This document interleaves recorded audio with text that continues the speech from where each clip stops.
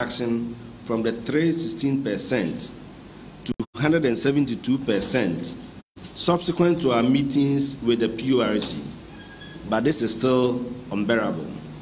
We do not think the creation of a new consumer category addresses the challenges in our water distribution system. Such astronomical tariff increment in a single revision is retrogressive and shows no empathy for Ghana's ailing industrial sector.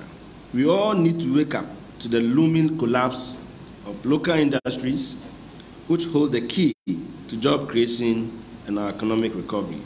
Seth Chumakwabwa says there will be repercussions with the new category if the PURC does not take a second look at their decision. If industries cannot contain the situation, what will happen? They will lose their investment, they will collapse, and then we lose jobs.